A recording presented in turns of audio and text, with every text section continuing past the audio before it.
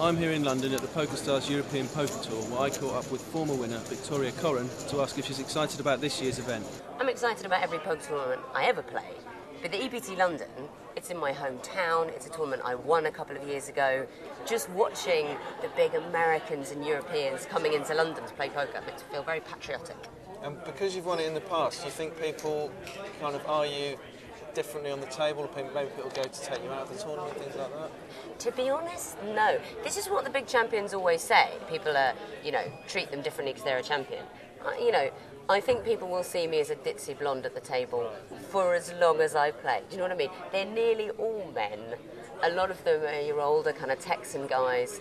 I could win 87 tournaments and they'd look at me and go, that's not a poker player.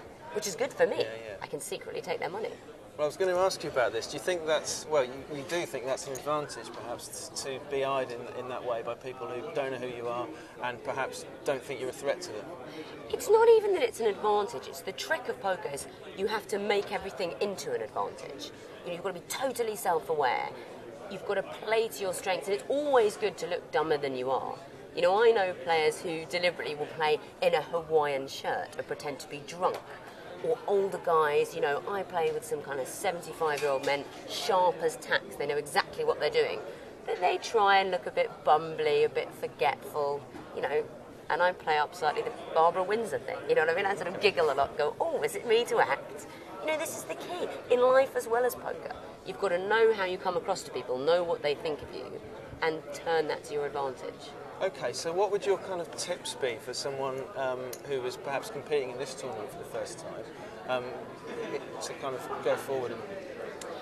I think if you're new to poker, the main thing to remember to begin with is that bluffing is a much smaller part of the game than people think. You look at the movies and you think it's all about bluffing. Actually, it's not. 70, 80, 90% of the game is working out when you have the best hand and making money from it. So in a tournament like this, there's no need to come blundering in, shoving your chips there with nothing. You can play carefully. It's a slow tournament. Try and work out where you are, when you're in front. Keep betting when you got the best hand. Know when to give up when you got the worst hand. And keep bluffing as a sort of emergency last resort when it's your only way to win the pot. So how important would you say kind of knowing your maths and knowing your percentages is to the game?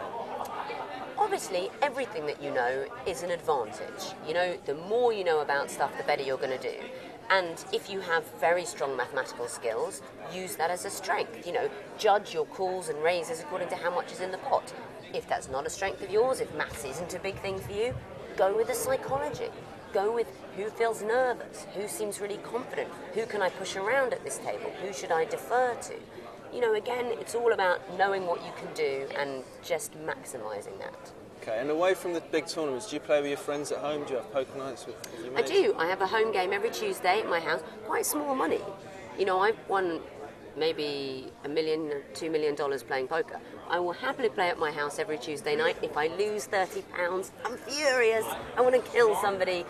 On that night, it's all about who's paying for the pizza tonight, old jokes, old insults, and trying to win a tenner is the biggest thing in the world. Away from playing poker, do you play other card games? I will play any game. I really will. I play quite a lot of bridge. I'll play, Scrabble, a lot of online Scrabble. But really, if you said to me now, I've just thought of a game, the two of us throw sticks at the wall. As long as you told me it was a game, I'd be excited. I'd want to play. So it's that competitive nature that's perhaps got you this far? It's partly competitive, but part of it is just kind of playful.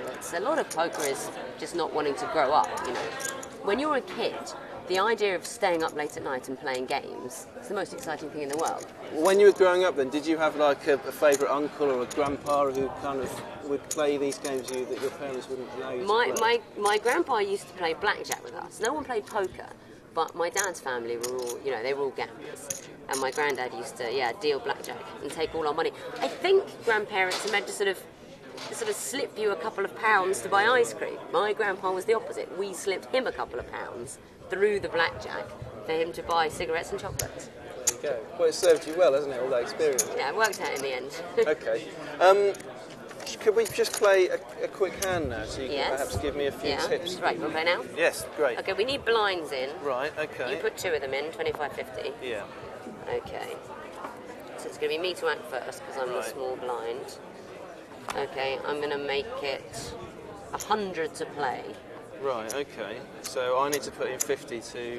But you can fold, or you can no, raise. I'm going to...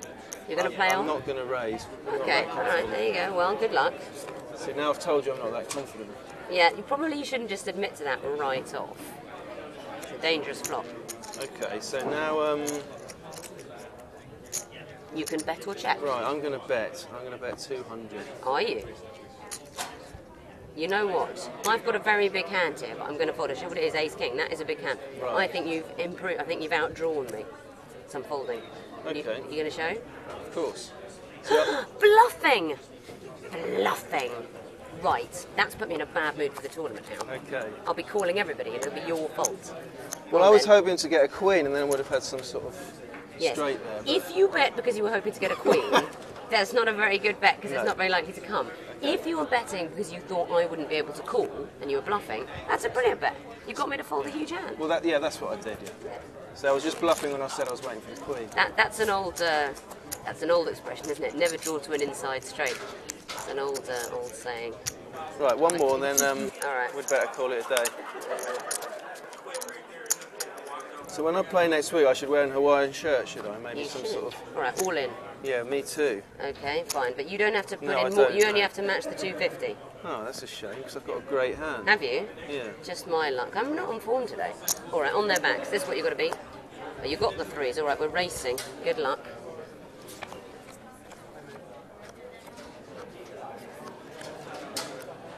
Oh dear, you got a flush draw and everything. Look at that. You get the lot. Brilliant. Thanks ever so much.